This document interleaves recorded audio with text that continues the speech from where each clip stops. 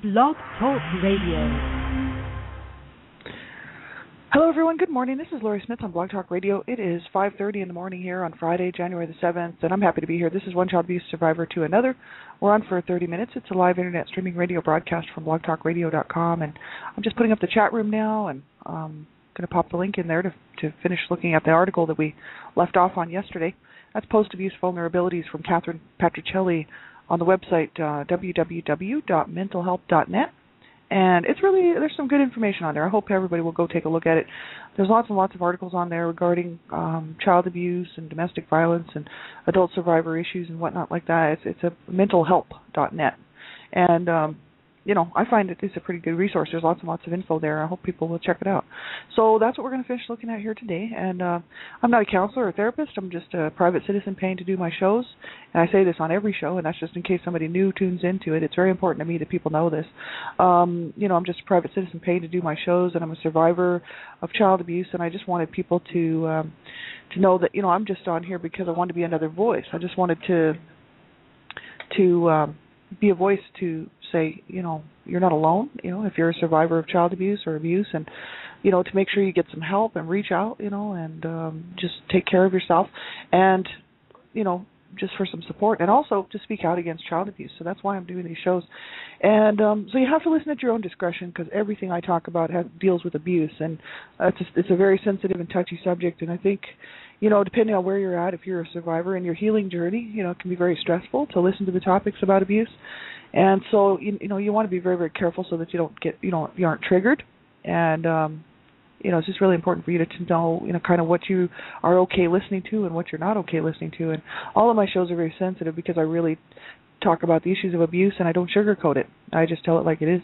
I don't minimize it, and I just, I'm just kind of bringing awareness out and really trying to educate the public on what is abuse and really what happens to people when they are abused. So it's important for me to say this every show, because I think, you never know when somebody's going to tune in for the first time and not realize that, they have to listen at their own discretion. And also, I'm discussing a very sensitive subject, right? So you listen at your own discretion.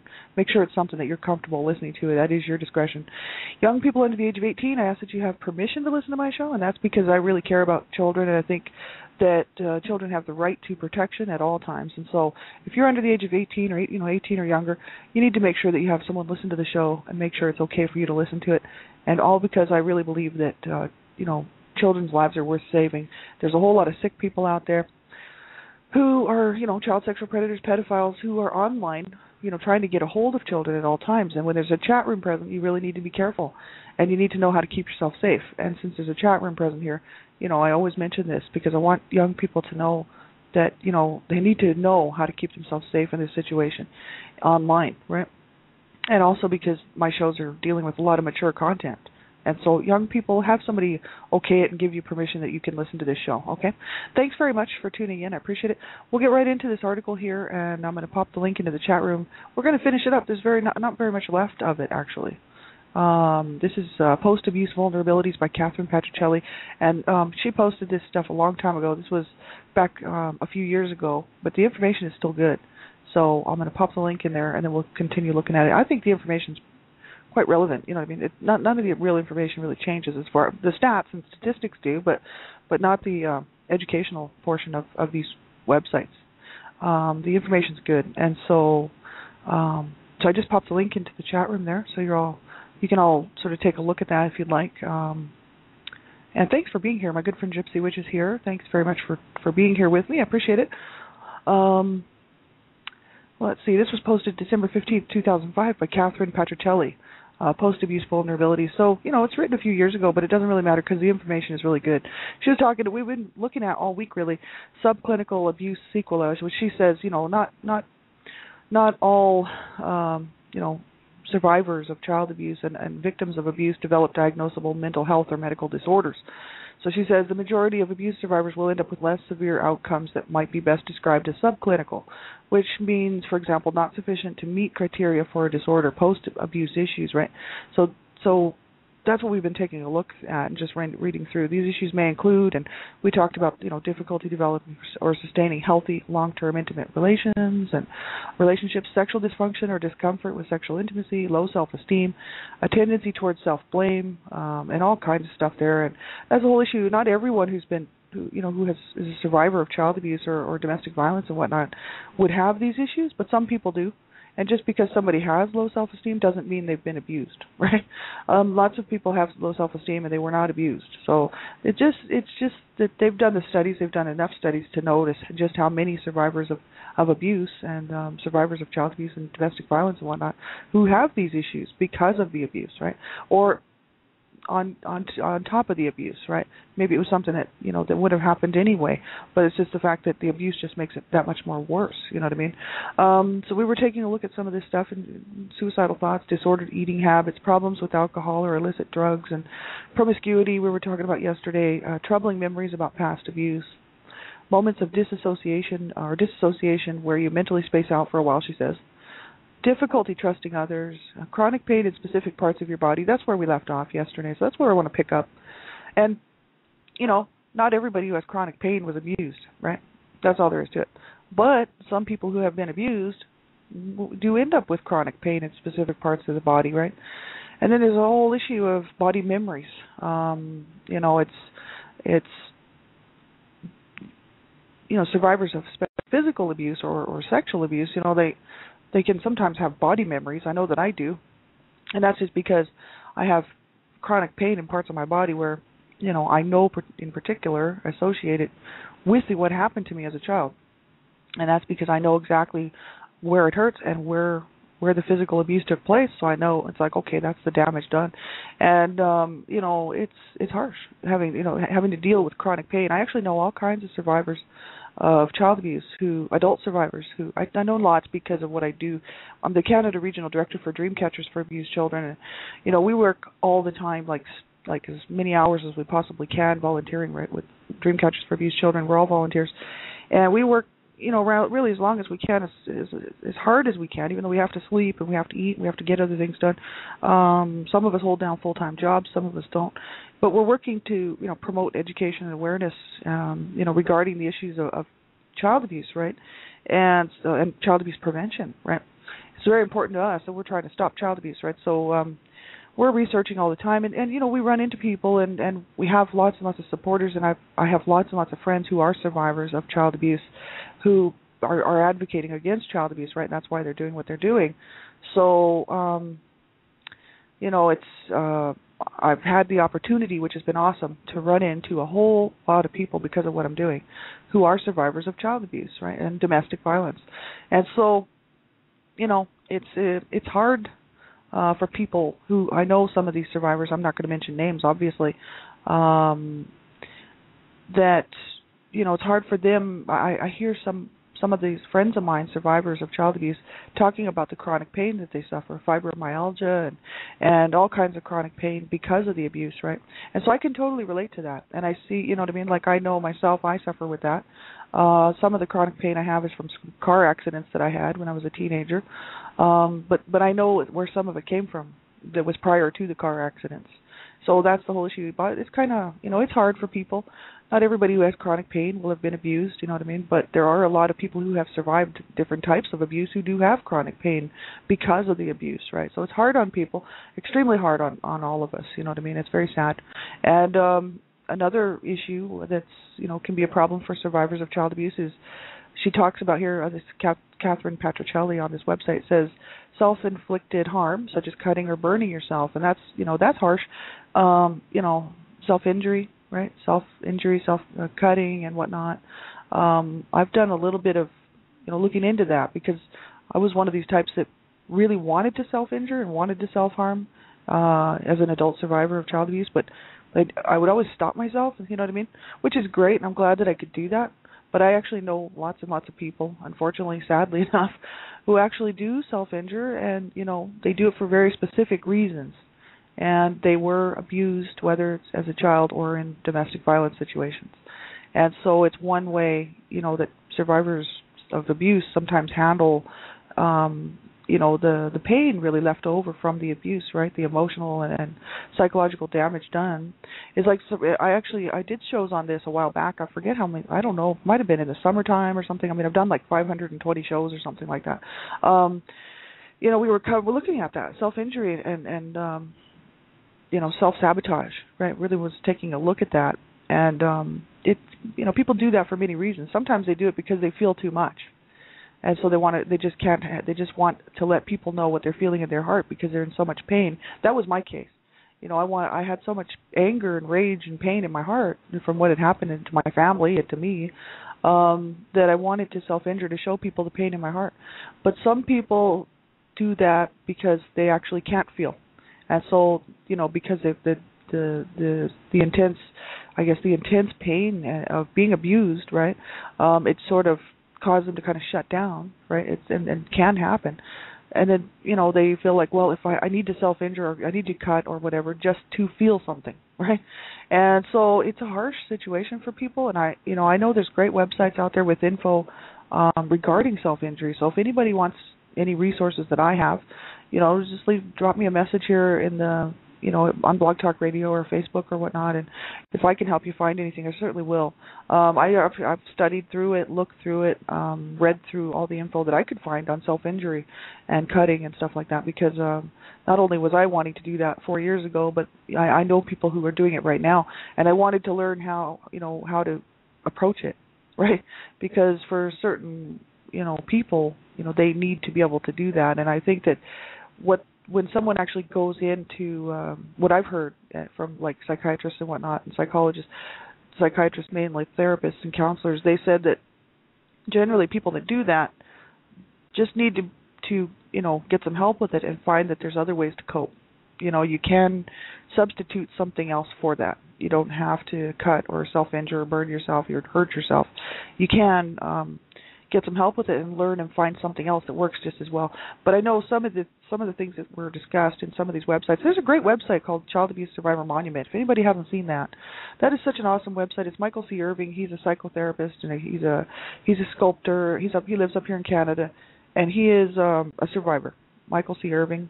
He's got a website, and it's an awesome website, Child Abuse Survivor Monument.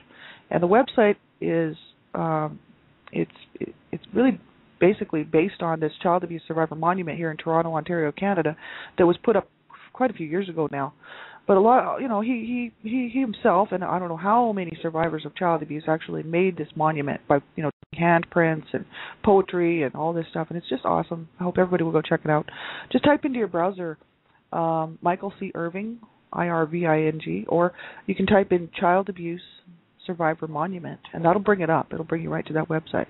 There's all kinds of great info on there about child abuse and survivor stuff, right? Because he's a psychotherapist, right? And he has all kinds of coping lists on there. And there's tons and tons of info about coping and how to help yourself if you're having a hard time coping. And it just gives people some other ideas, like for instance, people who are cutting because of abuse, and just the whole situation of being abused.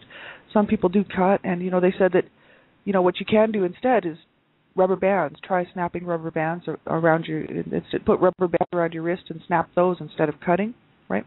Because the effects are the same. They said that the effects are quite similar, so that's what they were saying. And that website is awesome, and I hope everybody will go check it out. But there is some really good info on there for people, who are having a hard time coping and really don't know. There's coping lists, and he helps you he walks you through on the website on how to develop your own coping list. And we went through all this, man, a long time ago. I don't know, maybe last winter, probably, a year ago, probably.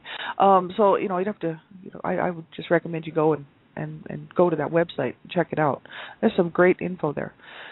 So that's an issue, self-inflicted harm. Mainly what I was doing was self-sabotaging my own life, because I was just self-sabotaging in ways like quitting jobs. Someone would say something to me that I didn't like, and of course, instead of dealing with the confrontation, and because I just didn't like confrontation, and I still have a problem. I'm okay with confrontation now. I'm better off than I ever was, because I've had to deal with a lot of stuff and work through a lot of things. But I used to be extremely horrible at confrontation. And just didn't like it, and so if I got in trouble at work or something happened and I didn't appreciate what my boss would say or something, instead of dealing with it and handling it, I would just quit. I'd be like, that's it, okay, I'm done, bye-bye. So I would leave jobs, really good jobs, because I just didn't want to deal with the meeting, the confrontation that needed to happen in order for me to feel good about my job and about myself. And I've learned over the years, thank God, you know what I mean, to work through this stuff. But it has taken me some time for sure, and you know, it's hard, right? And so you know, I was kind of doing some work on that, and I had like a life coach at one job who actually kind of helped me to see what I was doing. I didn't even realize I was self-sabotaging until this one life coach actually pointed it out and said, well, you know, you're really only hurting yourself when you're quitting jobs like that, and you're, you know, because you don't want to deal with confrontation. Because really, honestly, you know, if you're a good worker and you have rights and you need to stand, you know, because I did tell her I was abused as a child, and that's why, you know, I have issues with confrontation and you know, certain issues, right? And she was like, no, you really deserve to get some reconciliation out of this. You know, you shouldn't have to quit your job just because somebody, you know, because you've done something wrong or you feel that the boss is mad or whatever, right?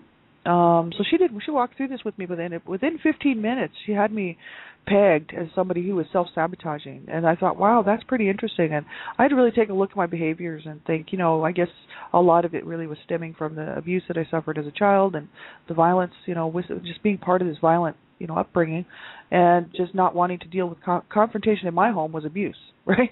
There was no such thing as talking things out in my home. You know what I mean? Nobody sat down and talked anything out. It was abuse or it was nothing. You know what I mean? So that's I really never learned how to properly deal with things as far as confrontation went. So I'm working through that, which is great. I still have work to do, but I'm quite a bit further ahead than I ever was. You know what I mean?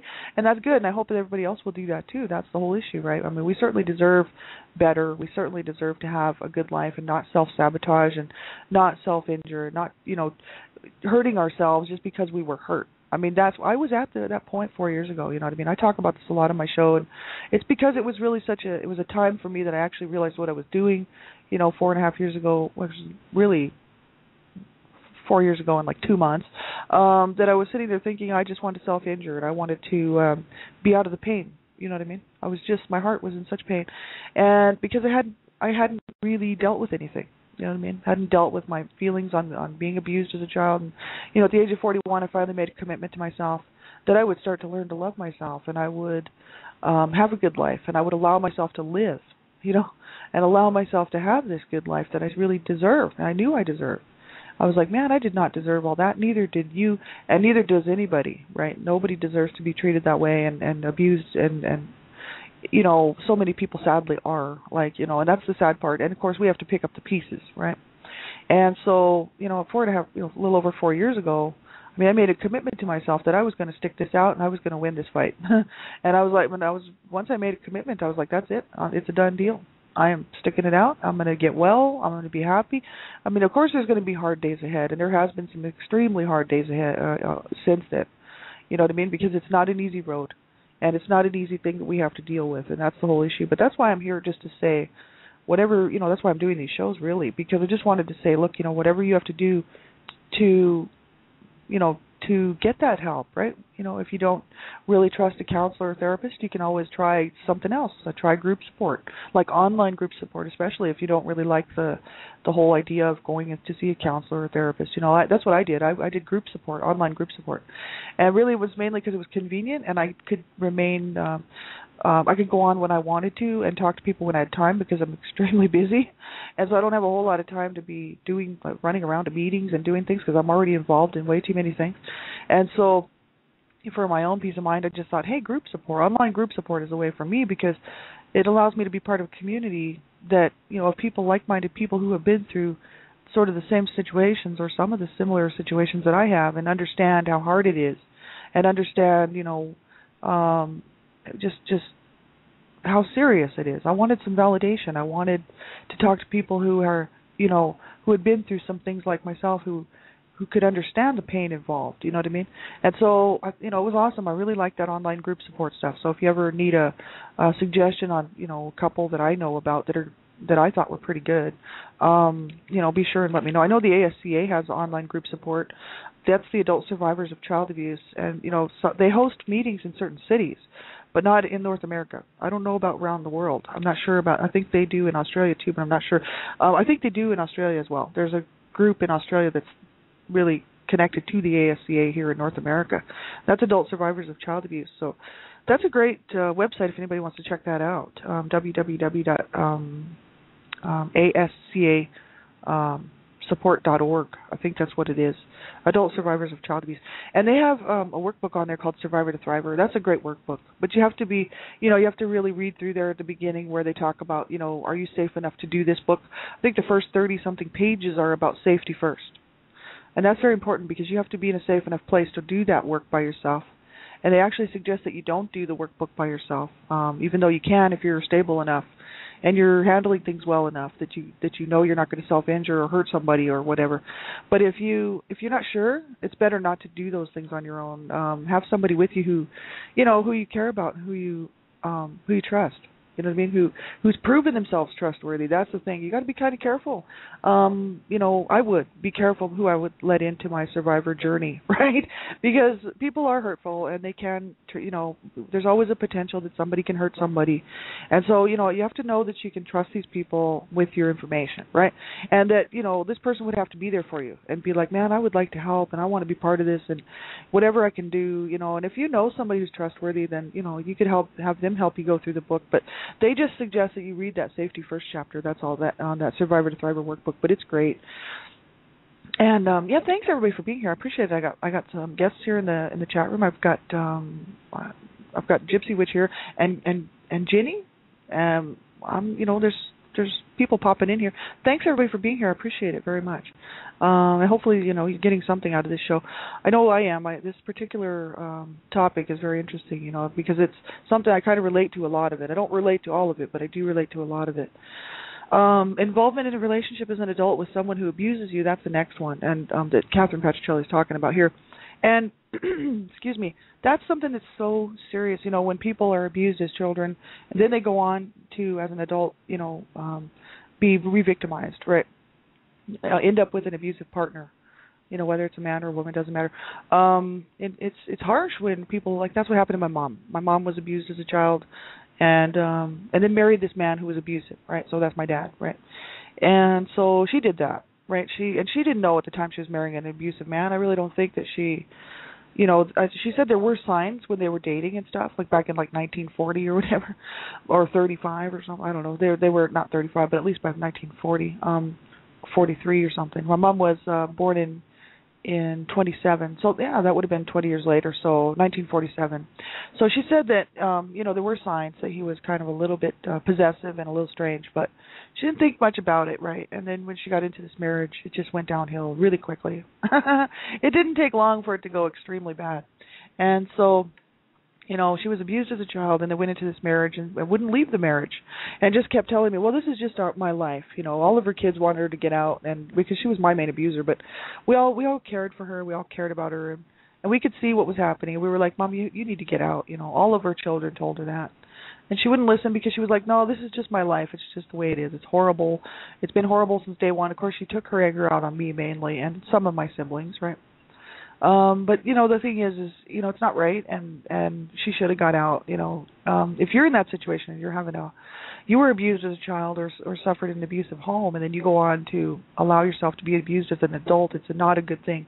And a lot of people think, oh well, it's just my life, it's the way it is. I've actually heard this from people before in my lifetime. I've heard people say that that's just the path that they have. They don't, would they believe that they needed to change it because they deserve to have a good life? No.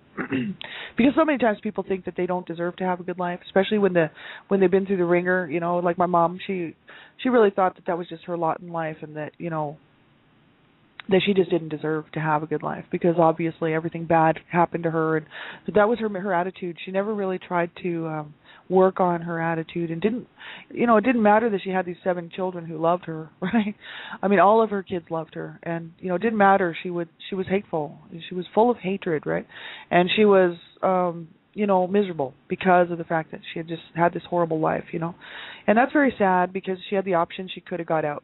Many years she could have got out from that marriage and got herself some help and got some counseling or therapy or whatever she needed. She could have got some support, and really had a good life, right? But it's unfortunate that she stuck around with my dad and just thought, no, this is it. I'm in this for life. And so many people do that, and it's very, very sad, right?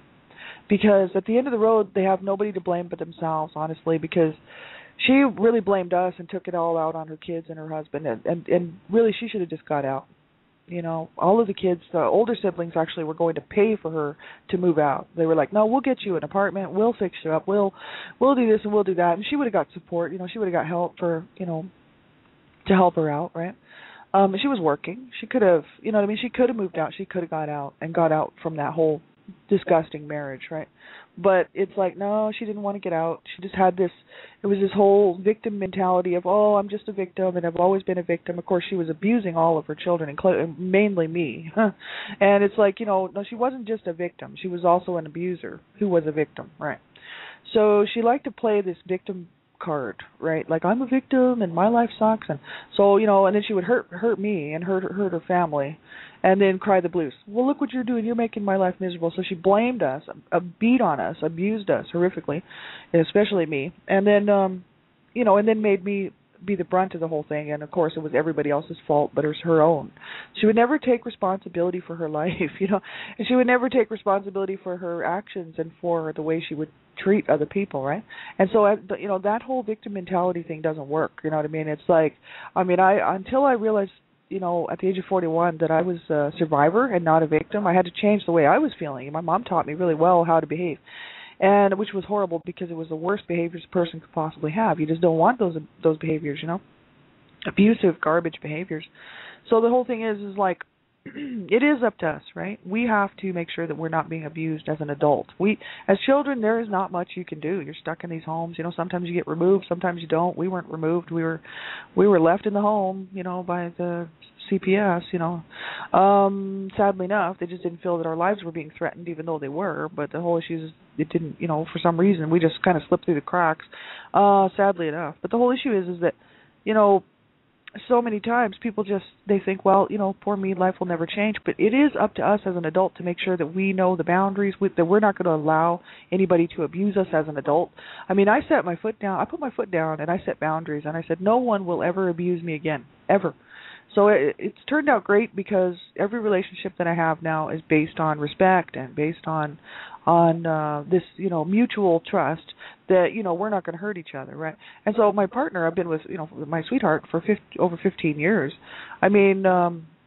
He's great because I put my foot down. I said, you will not abuse me, and you will treat me right. Not that he had any intentions on it, but I just wanted to make sure. I talk about this in my book if anybody's interested in getting a hold of it.